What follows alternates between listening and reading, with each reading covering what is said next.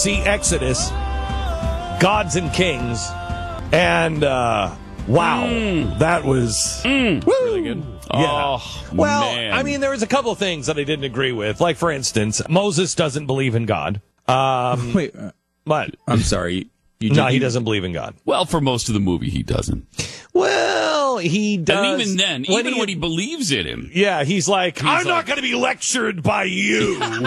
Literally, that's, I mean, he says, I'm not going to be humbled by you. The most humble man to ever live. Yeah, he's not going to be humbled, he's not gonna by, be the humbled Lord. by God. And God is a 12-year-old, now maybe 11. 10.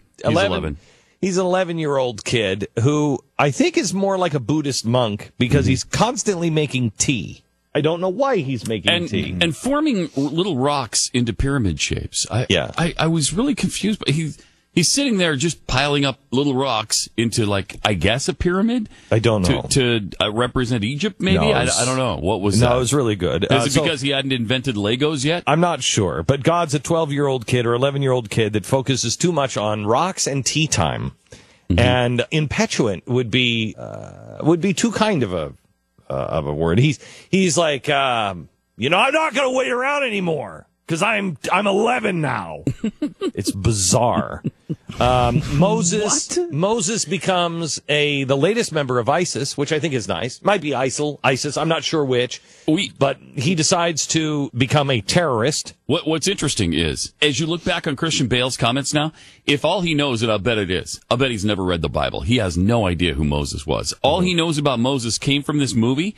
He's exactly right. Yeah, he's exactly right. Because Moses was a terrorist in this movie. And by the way, when he does go up into the mountain, you have to understand, too, that Christian Bale is probably right because he went up on the mountain and he didn't just see God. What happened was there was a rock slide and Moses was hit in the head by a rock. And then buried in mud. All you could see is his face. Right, so he's buried in mud. And then this 11-year-old boy comes walking up and is like, hey, why don't you get up? Why don't you get up? What are you doing? You can't get up, can you? What are you doing? Can't get out, can you? Can't get out. Look, I got a tree behind me. It's on fire. Can't get out, can you? You're in the mud. Head hurt? Yeah, my head hurts. Can you help me up? No, it's much worse than just your head hurt. What do you mean? Your legs are broken and stuff. Want some tea? It's weird. It's weird. It's not an exact quote, but it's pretty close. The scene. Yeah, no, it's pretty close to no, that. Okay, so the whole thing. Okay, so now he goes down to Miriam, his wife, and he tells Miriam, who before he goes on the mountain, she's like, "Hey, this is our God. We have to respect our God." And she's talking to him about teaching the son, right? His son about God, and we can't have him be a godless kid, right? And so then he goes up, and then he's in a mudslide, and he gets hit in the head with a rock, and sees a 12-year-old kid making tea, and then comes down, and Miriam is the first to say, "You got hit in the head with a rock." Okay? You didn't see God. You didn't see God. You're crazy. All right? So all of this, of course, right in the Bible. Not the Bible that I have, but I'm sure it's in some Hollywood Bible. Well, they have all those different translations. Yes. It's probably just in this one of is those. the Hollywood translation. Right. Yeah. So then she says, "You've been hit in the head with a rock." And then when he says, "Hey, I got to go free God's people," she says, "What kind of God sends you away from your family?" What, Miriam? What? So then he goes, and then he doesn't want to rely on God at all. He doesn't throw the staff down. He doesn't really do any of that. He instead just starts to train an army and then starts setting the granaries on fire and blowing committing up. acts of terrorism. Committing acts of terrorism. Which, of course, is all through Exodus, by the way. Yeah. I don't remember look at Exodus and the acts of terror. Mm-hmm. It's a subheading. So Exodus, acts of terror. And then it's so we have Moses. Moses has been Noed. Moses, and by the way, the miracles, they're all explainable. And this was the least of my problems. I don't have a problem. You want to explain miracles that way? Explain miracles that way. There's tons of we have seen tons of just are their natural occurrences. Yeah, they're natural occurrences. And okay, that's fine. I mean, now it's natural occurrence. Now, although the natural occurrence. No, don't make fun of it. Come on. Don't make stop it. Why can't he make fun of it? I want to hear him make fun of it. He's not going to make fun of it. Because this is the way it happened. Okay.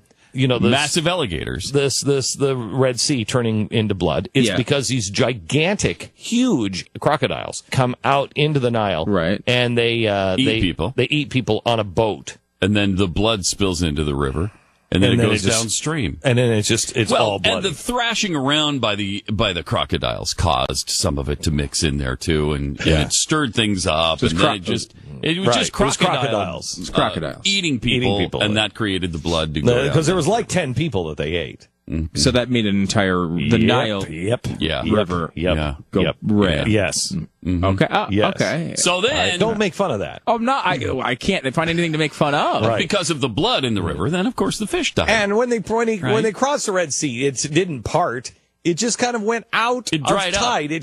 It was like a low tide. It was like super low tide. And he didn't put his staff in. He actually went to sleep. He was like, "Oh crap. Now, Army's coming to get us. So how are we going to get across here? I'm going to take a nap. I'm going to sleep. I'm going to sleep? Yeah, I'm going to sleep. I'm going to take my sword out, and I'm going to be really mad at God, and I'm going to be really mad at Pharaoh, and I'm just going to throw my sword out in the sea, and then I'm going to sleep." So an army's coming behind you. You're going to get rid of your weapon. And you're going to sleep. You go night-night. And then, go to sleep. When you wake up, because, seagulls are squawking and stuff, then you wake up and you're like, what's up with all these seagulls? And then you look out and you see, oh my gosh, the tide is out. Wow, what a magical story. Greatest story ever told. I'll tell you that. It's really bad. It's seriously, to me, it's the worst movie of all time. The worst movie I've ever seen. Movie of all time? I won't go that far. Yes, I believe it to be the worst movie of all time. I think it will do. Crap. It's worse than I would watch The Lone Ranger 10 times before I'd ever see this. I will tell you that. The Lone Ranger did come to mind when I was watching it, and I think it is a dangerous movie because the scenes of the plague and the flies and stuff is really impressive. It's really impressive, and I think people will not go to the movie theater. They'll just see this on Netflix. But the problem is your kids will see this on Netflix. And because of the nature of how good the effects are, your kids, my kids, everybody's kids, we all had Charlton Heston as our Moses icon. And so we have the story right.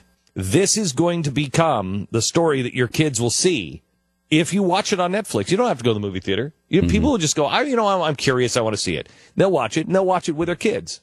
And this will be the story of Moses that will embed in their head. So I think I don't think it's the worst movie I've seen. I think it's one of the more dangerous movies I've ever seen, religiously speaking.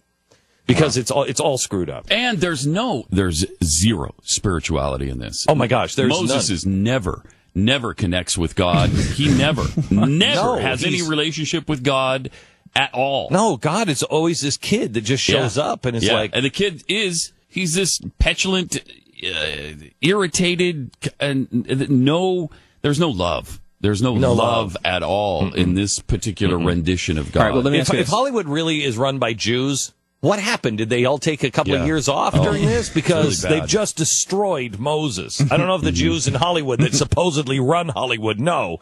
You've just destroyed Moses. All right, let me ask you this. Bad movie deathmatch. What movie is worse, Noah or Moses? This. Or Exodus. Exodus worse than Noah. To me, worse than Noah. Yeah. Glenn? More dangerous than Noah, not as laughable as Noah. And not as laughable. No, Noah was laugh out loud with the rock people. Yeah, the rock people made it, and that's what makes it better, I think, the rock people. Yeah, it makes it less dangerous. Yeah, it's less dangerous. It's less subversive to religion.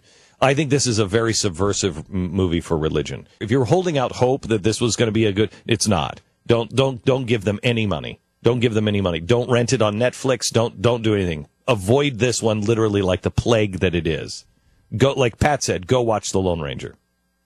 Twice. 10 times. 10 times. 10 times before you see this one. I really want to ask Hollywood, and this is the business side in me. Who are you appealing to? It's a great question. When you sat in the movie, because this is what the first 20 minutes of this movie I watched, and I looked at with an exception that Aaron is just missing.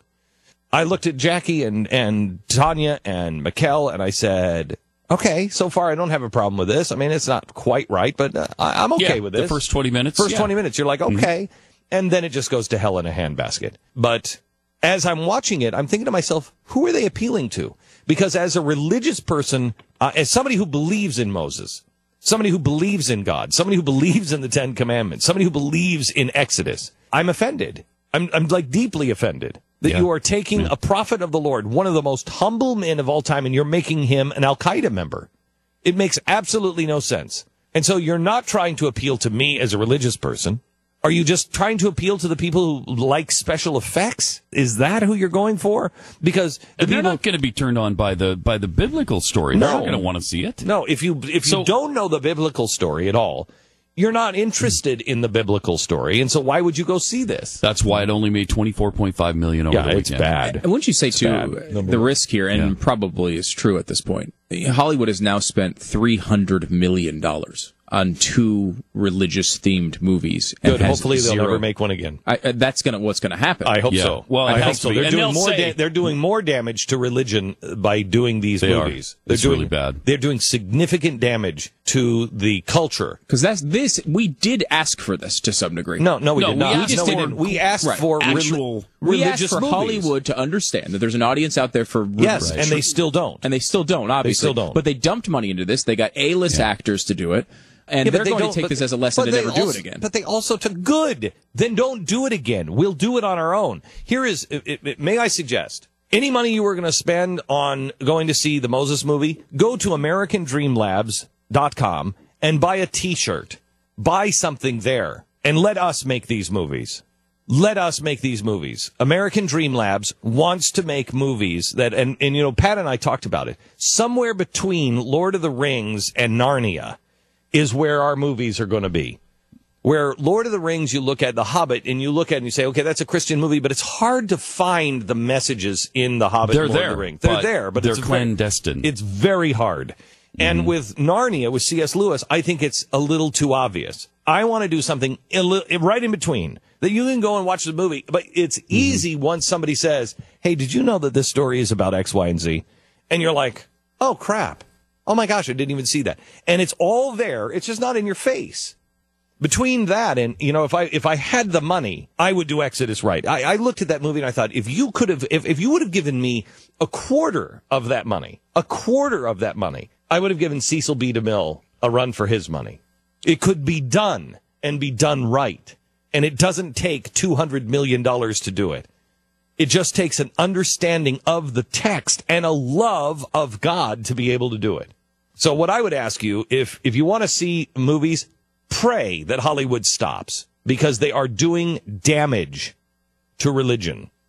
I don't want them to make any more movies.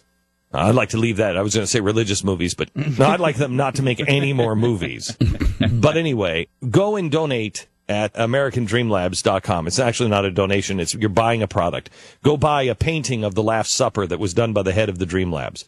It's unbelievable. Go buy a T-shirt for the Revolutionary. That is a story of, well, I don't want to tell you. That's a good story that we want to show to you someday soon. A history house, putting our history back into a usable way that people can consume and consume with their children.